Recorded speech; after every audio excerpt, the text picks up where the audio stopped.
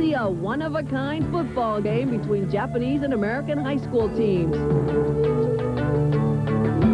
High school football first. An American mainland team travels to Osaka to take on a team of Japanese all-stars. East meets West next on the Scholastic Sports America Japan Holiday Special. You've seen how the Japanese took to baseball and turned it into their own national pastime. Well, you may not realize it, but they've also been playing football for the past few decades. And now a team of Japanese all-stars is ready to take on the first high school team to come here from the U.S. mainland. Go Huckers! Love it! Love it! Football isn't new to the Japanese. They've been playing it since the 1930s. It picked up in popularity when thousands of American servicemen were here after World War II. Today, about 100 Japanese high schools have teams. Hey!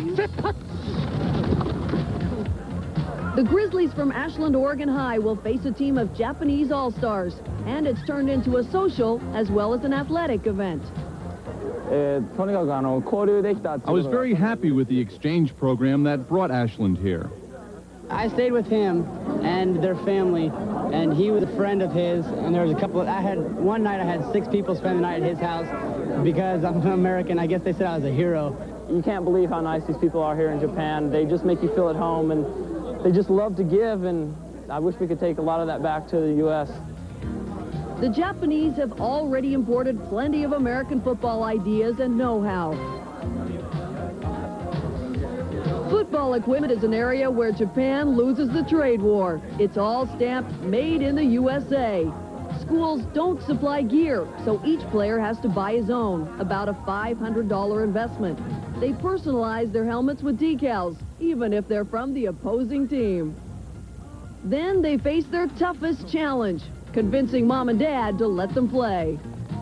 In America, parents understand it's not, or sometimes dangerous injury happen, but as long as strong American, you must play football. And all parents understand, society understand. But over here, still some aged generation, older generation think football is a very dangerous sport. One of the reasons I picked up football is that I like to tackle. I felt it's a sport for men. But in tonight's driving rain, it was more of a sport for ducks. The water and wind would make the coaches' jobs more challenging.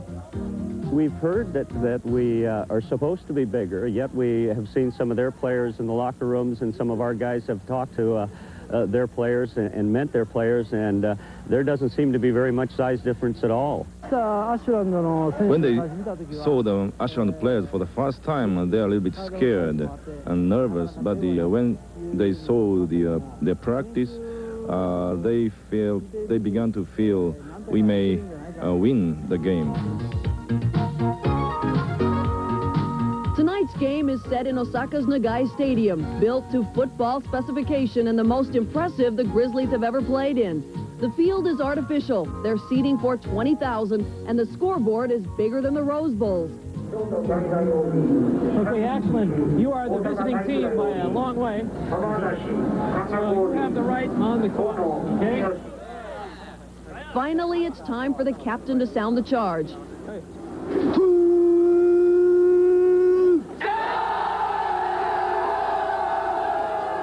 The kickoff sets the tone for the whole game. The Japanese try out their speed, but get the feel of a solid American hit on the play. Unlike most all-star teams, this Japanese squad had the chance to play together for several weeks, including a trip to Hawaii. Playing like a team instead of like individuals. We have three events. One is done. The second is option type offense, and third one is secret. Muncher had a secret weapon too. Sloppy ball handling and poor traction grounded both sides' air attacks.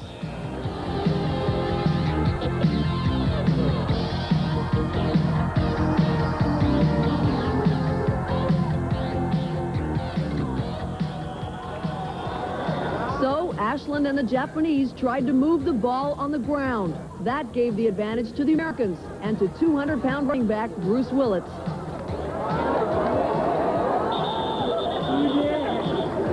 Ashland reached the end zone twice and shut out the Japanese. It is true we lost, but in the second half we were tied, 0-0. Next time, we'll win. And when it was over, the teams followed the traditional post-game rituals. A bow to the opponent. All right. Good job. Good job. And a salute to the fans.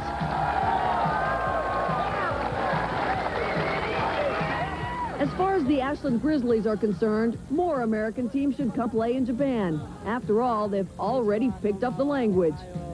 Arigato goizaimashita. And no, shibakudo. Yaru. It's too bad it rained throughout the entire game. If that slippery ball hadn't led to so many mistakes, I think we would have had a better picture of the talents of these teams. Stay with us. We'll be back with more Scholastic Sports America Japan Holiday Special right after this.